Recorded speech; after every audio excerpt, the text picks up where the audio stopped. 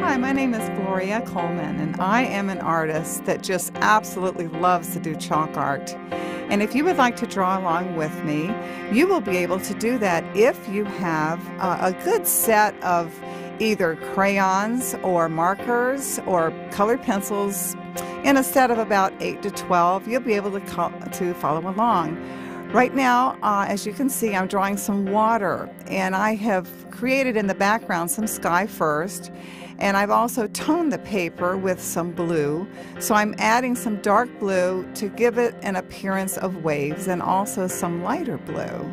And this is actually very easy to do if you know how to squiggle, and if you know how to do dashes and dots. A lot of the water strokes are very easy to do, and I usually work from the back to the front. If you notice, I'm putting some brown dashes in the water. What on earth could that be? They're going to end up being pieces of wood that have broken off a ship. The title of this picture is Shipwrecked, and Paul and the whole crew has gone into the water, and he was very afraid. And you will see in the future an angel that will be encouraging him. You'll also notice that the black is put alongside the brown to create a shadow, and some lighter blue or white around the pieces of wood, so it gives it the appearance of floating in the water. You'll see a horizon line in the very back that's very light. I work from the back to the front, as I may have said before, and it creates a sense of perspective when you have the lighter colors in the back and the darker colors in the front. At the beginning of the picture, you just saw an array of toning of blue. This creates an undertone for me to draw on top of. It also keeps the time to create the picture more concise, because I don't have to create shadows. That's exactly what I'm doing as I'm forming these rocks on the sides here. The darker color instantly forms the shadow, and the lighter color instantly forms the shape of the object. So from a distance, this looks like rocks with highlights of the light catching on the sharp edges of the rock. Chalk art is designed to be seen from a distance. You are getting kind of the inside story to be able to see it up close.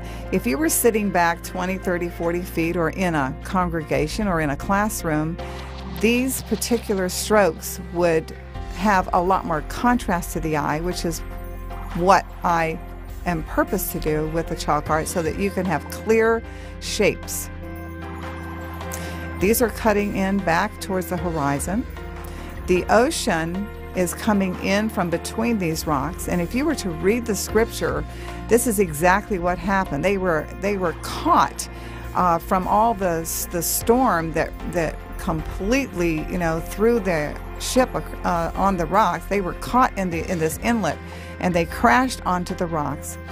And they had previously thrown everything overboard. They thought for sure they were all going to have their final demise. But as it turned out, all of them were saved. And the dark line against the sky gives it a great definition. And if you have black or white chalk, you're able to do these highlights and these delineations and create a wonderful, wonderful effect of the rocks. Here is a ship. Now this is back in the Roman times, and the Roman ships had a front on them that was usually in a curled design, and that's why you see that little curve up there. This is the front of the ship that has crashed against the rocks. And if you just take the side of your chalk or the side of your crayon or marker and do some dashes, you can create the effect of the wood look on the ships. These ships were very seaworthy, and I don't know if you know the history of some of the seafaring of that time. The Romans were jealous that the Carthaginians had gotten the control of the sea, and the Romans knew nothing about about, sailing the seas. So they designed ships so that they could win every battle. They actually designed some things that put the Carthaginians out of business. And Paul was on one of those ships. And so it was a very seaworthy ship. So for it to actually be crashed against the rocks was a great loss because they were very expensive to build. And here the sails have been torn. They had, I believe from the scripture, it was 2 weeks of being tossed, and they didn't have any food and water left, and the sails were ripping, and they were really afraid for their lives. Again, as you can see, I am putting a contrasting line there. Even though the sails are not black, we do need to have lines so that it contrasts the very beautiful sky in the light blue. It also brings the ship forward, and it makes the sky appear to be behind it. Anytime you put a dark color on top of a light color, you will definitely have a perspective. And here we are putting some dashing waves on top of that dark blue. The chalk that I'm using is very soft, and it's very easy to draw on top of other colors, whereas most other pastels are either hard or semi-soft. You cannot ever draw on top of other colors. The silhouettes, if you can follow along, are done. You do a circle first. This is a happy man. He's off the ship, and he's rejoicing that he's standing on the rocks instead of being on that ship and drowning. And I've drawn a circle first, and just the outline of people standing on the rocks. If you have a hard time drawing people, it's very easy to draw silhouettes, and you can just draw dark lines and draw a dark outline, and eventually these will be highlighted. Some of them will be, you'll see the whole person standing there, and some of them will appear to be on the other side of the rock like the top guy is there. And hey boy, they are really happy, boy. They are not on that ship. And so I have you can put as many people on the rocks as you would like to. I just sort of put a suggestion of a few with different hand motions. It's very good to have variety instead of everybody standing in one position. You want to have some people with their hands up, some people with their hands down, and you can show the joy by the uplifted arms. Sometimes if you draw arms that are just down, you don't know what they're feeling. In this case, you know that they're happy because their arms are up. There will be several of these. And again, the chalk is soft. It goes on top of that light blue. It'll go on top of everything that I have created there, including the added brown and the added black. And they are just so happy. Have you ever been in a situation where you had a near accident, or you thought you almost broke something, or you almost spilled something, and oh my goodness, everything turned out okay? You were very happy. I've been in a lot of situations where I felt like I just didn't know what I was going to do, and everything turned out all right. This particular picture, the shipwreck, has a lesson with it, which is to trust God. Now obviously these are not waves. I am going to be drawing some faces here. The characters in the story are Paul and Giovanni, which is a young man who actually got to accompany his father on this trip where the shipwreck took place. So this was a tremendous adventure for Giovanni, the young person that was on the ship. It was his first time in the story.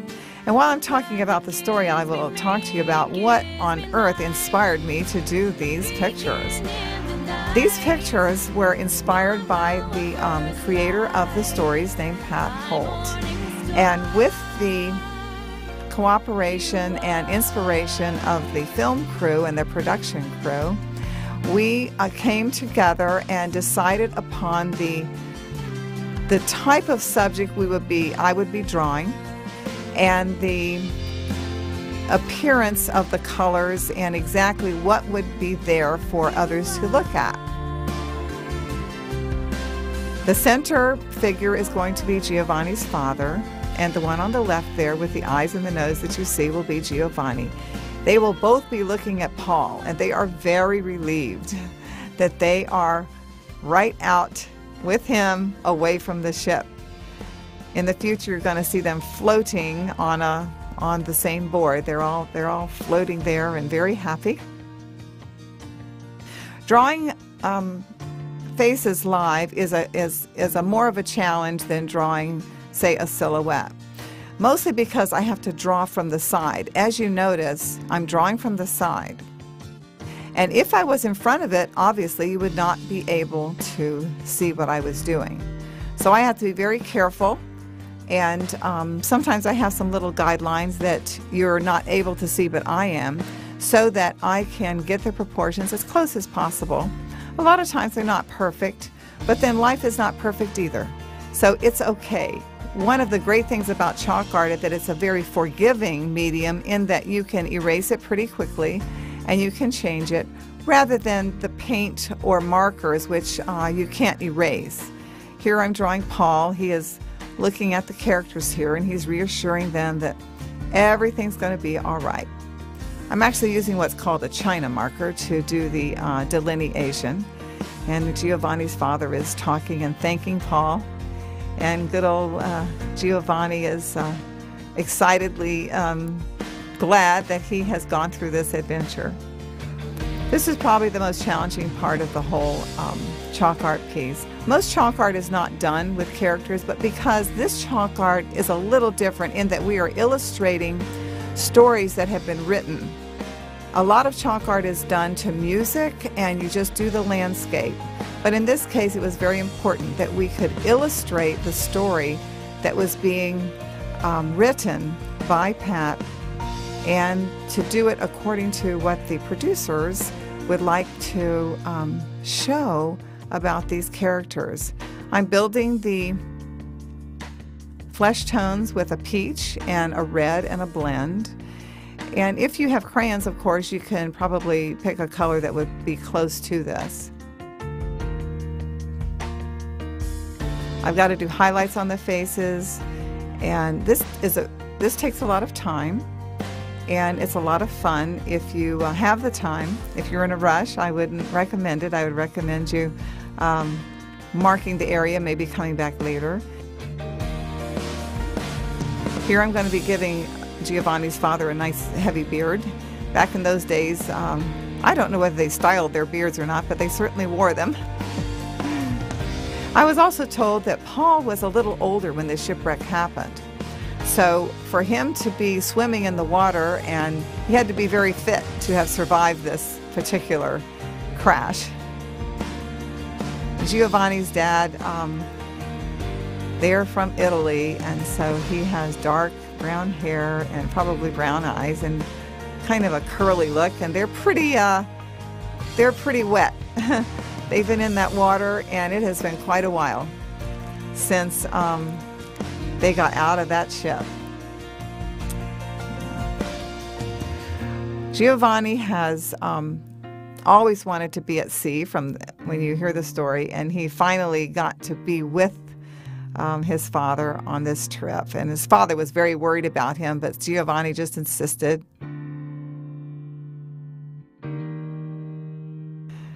Giovanni is looking at Paul and wishing that he could be a great sailor, and he got a lot of respect for Paul during this trip because he understood how close to God that Paul was. And here I'm drawing with the side of the chalk to create my highlights again. And I have previously talked about toning. As you can see, we have kind of the purpley color there already. That was actually brushed on with an eraser on top of a paper that has a consistency a lot like grocery store bags. In fact, you can draw on grocery store bags with chalk, and it's very, very effective. The toning creates the shadow opportunities for the future as I add highlights, like you saw the white highlights on Giovanni's attire there. Chalk art also is created not only by highlights, but by drawing shapes, by having one color next to another. There are a lot of there's a variety of ways in order to create the effect of the image, whether it's a rock or the ship or the sky or a silhouette, or in this case, here I am drawing the faces of the characters. Mostly what I'm trying to do here is giving the shape of the face by highlighting and shadows. I'm using the China marker to put in the details because if I were to use chalk, it would absolutely start feathering out into the other areas of the blue, which would not be good. I mentioned before that perhaps Paul was a little older, and what would that mean?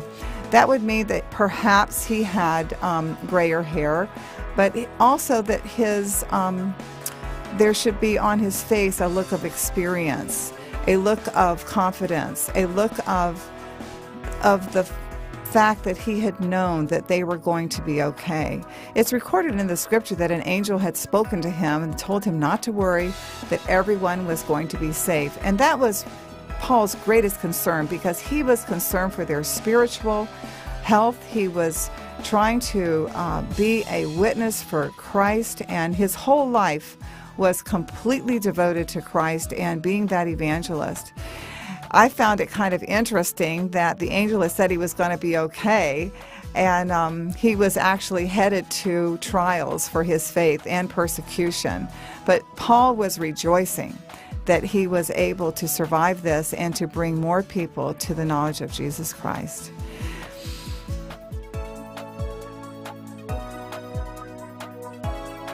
I'm adding some more wood. They are actually floating on the same piece of wood and trying to be afloat as they are waiting for rescue or being able to get over to the side of the beach there. I'm adding sort of highlights to make his hair look like perhaps he is older, maybe older than 50 or so, and maybe a little balding at the top there. But you see the tones? They create the shadows. So I don't have to go back and actually put shadows on the side of his nose unless I want to. They are automatically created. Again, I'm reminding you, this is art to be seen from a distance. So the more contrast that I can have with lights and darks, the better the person can see it that, say, perhaps is looking behind me in a church setting or in a hall where there's a lot of people. Sometimes I will actually be on camera while I'm drawing, because the size of the hall or the room that I'm drawing on, they'd never be able to see any of this. How on earth did I decide on the colors for Giovanni's hair or for his father's hair? We had a lot of dialogue between the producers and myself and the creator of the story. Since we're creating a lot of stories, we don't want everyone to have the same color hair or everyone to have the same appearance.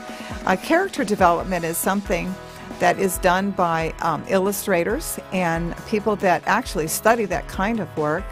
So I have to, I depend upon their ideas and their input as I try to create characters that will go with their illustrations also that will be in the story. I don't have to do too much detail. I just have to create a suggestion of the character, because the art is being done many times with music or voice or narration, and sometimes they intersperse live action of other elements of the film. It's a great fun way to draw. I hope that you are being able to draw some of this. I am actually putting on some highlighting on these particular characters right now. These chalks are called fluorescent chalks.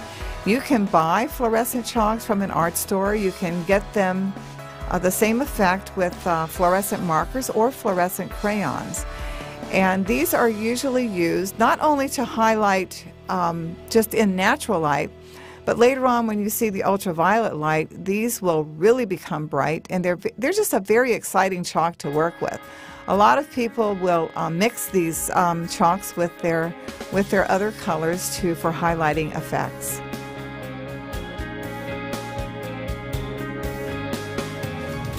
I'm going to highlight the ship up here. We are going to see in the sky an incredible and invisible picture.